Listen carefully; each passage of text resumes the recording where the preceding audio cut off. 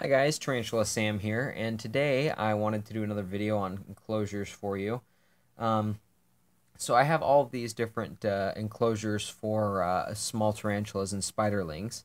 The only ones that are housing tarantulas at the moment are this larger one, has my 1.5-inch Acanthoscurria geniculata in it, and this deli cup here has my Brachypelme smithi in it. So what I'm planning on doing is I don't have a lot of tarantulas right now. I only have 6. And so I'm going to be housing them all in these acrylic containers. I think they look a lot better than these deli cups. My biggest complaint about the deli cups, though they're really cheap, and if you have a lot of slings, they can be convenient. They're really get clouded up on the sides, and they don't look very good. You can't see in the sides very well if you've got them on a shelf. And when you take the lids off, they make a pop that startles the spider. And sometimes I've had the little sling refuse food because it's been so startled.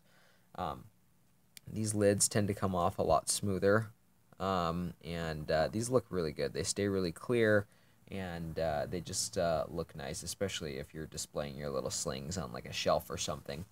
What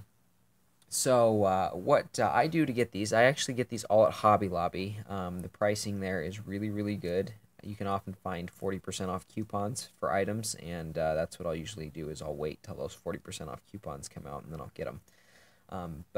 These are baseball display cases. Come in a box like this, and they retail for $2.99 without a coupon. The larger size is a softball display case, and they retail for $4.99 without the discount. These small ones are actually like die-cast cars, like Hot Wheels and Matchbox car display cases, and you can get a pack of 6 without the coupon for $7.99. Just come in this box. There's 6 of them you get in there. I have 3 left.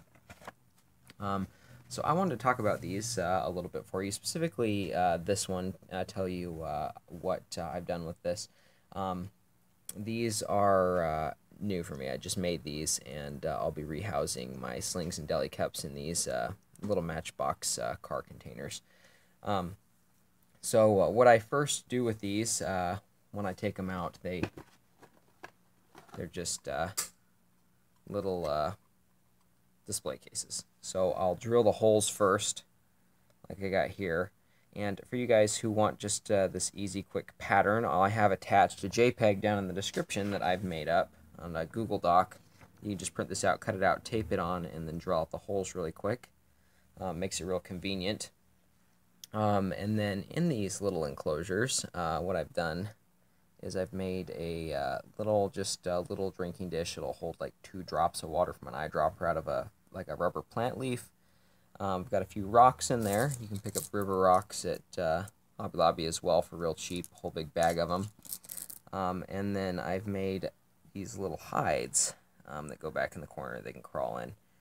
The way that I make the hides is I actually pick these up, these Glitter Brilliant glitter packs from Family Dollar, Dollar Tree, excuse me. I picked them up from Dollar Tree for $1. You get 5 of them, and these containers are perfect. You got to be kind of inventive to come up with some of these things. They're perfect to get 2 hides and a small spiderling water dish out of them. So what I do is I cut them, and I cut the bottom off for the dish, and then I cut it in half and trim down the side for the hides. And so the end result, when I cut them in half, trim them down, I just get this kind of little arch, and then the little water dish for about a 3/4 to an inch sling. I put a few drops in there, and they'll come drink out of them. What I do for the hides is I take some of the river rocks, and I just hot glue them on. So I come up with these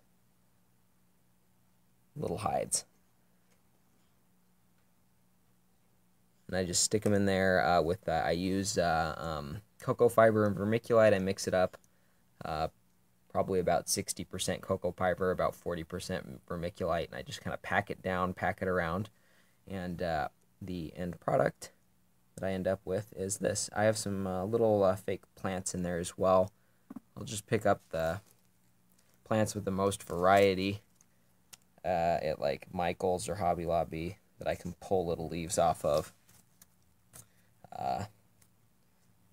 These are some of the ones I like. I like the ones that are rubber more than the ones that have a little bit of fabric to them, because the plastic and rubber I feel like stays cleaner, easier.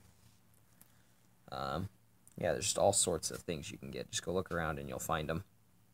But anyways, I hope this video was helpful and gives you guys ideas for your tarantula enclosures, especially your sling enclosures.